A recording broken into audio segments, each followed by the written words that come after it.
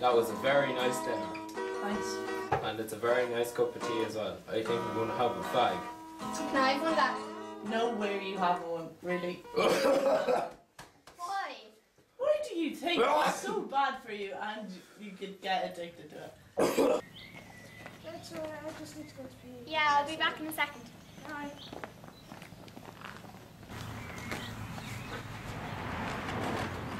Tara, what are you doing around here?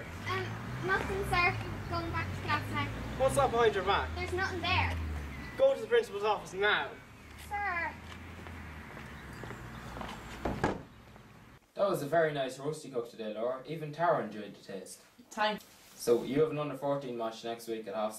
Yeah, it's good. Tomorrow. Yeah. Well, Dad, could I have a tenner?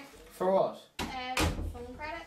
Oh, I'll buy it for you tomorrow. No, My own phone really. credit. I can get after No, sleep. it's a lot more useful if I got it. Well, I can just...